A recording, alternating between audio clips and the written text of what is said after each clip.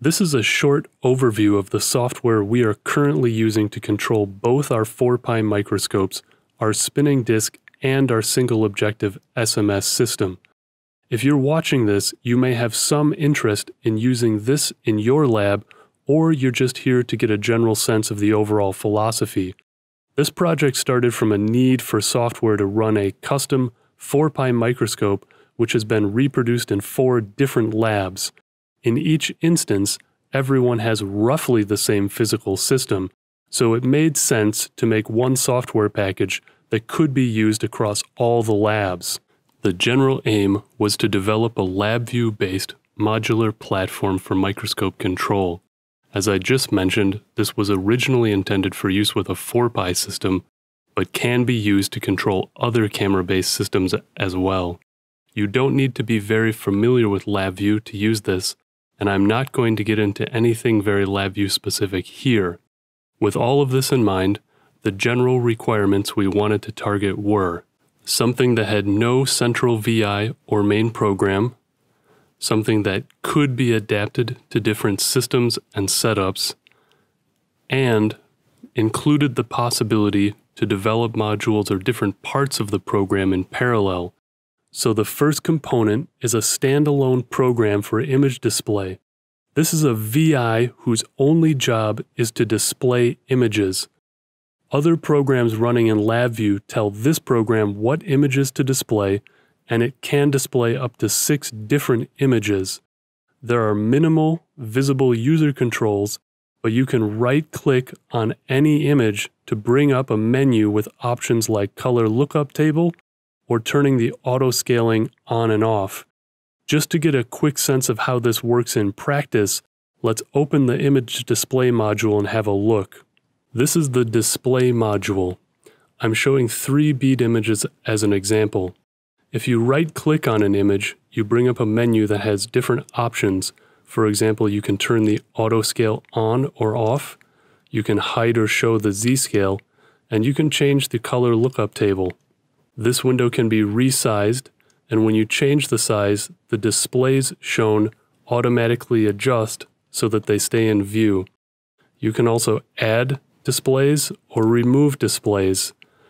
The second component is something I'm calling the Dropdown VI Loader. This is a program whose only job is to display other programs in an organized way.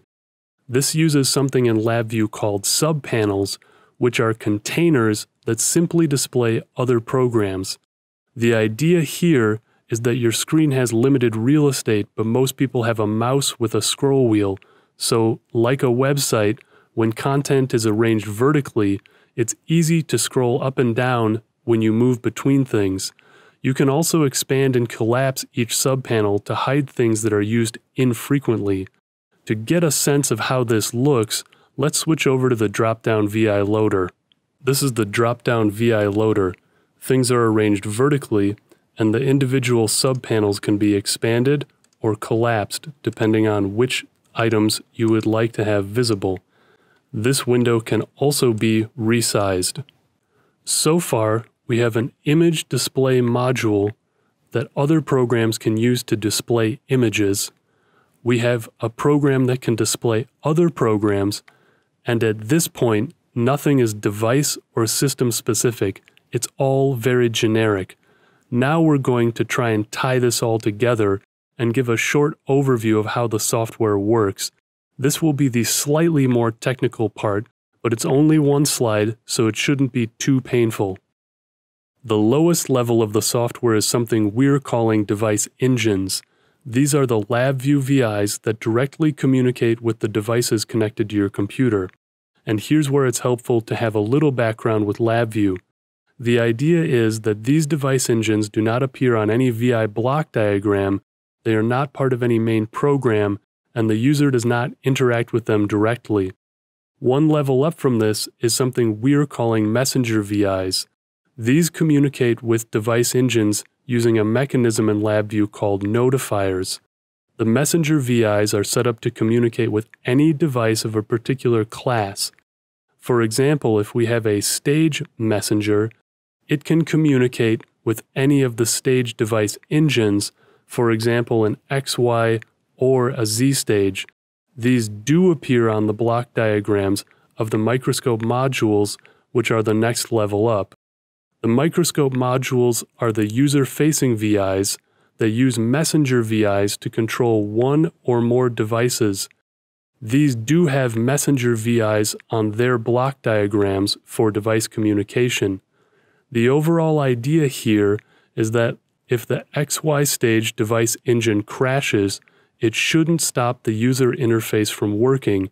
If that happens, you can quit the device engine, fix the problem, and relaunch the device engine without having to turn off other parts of the software. This modular arrangement also means that you can make changes to the lower level device engines while someone else is making updates to other parts of the program without any conflicts.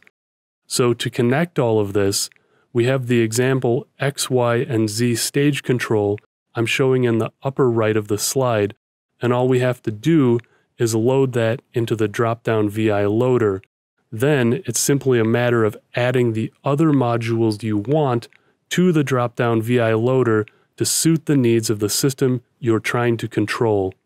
That's the end of the short overview, and hopefully this gives you a sense of what the overall idea is.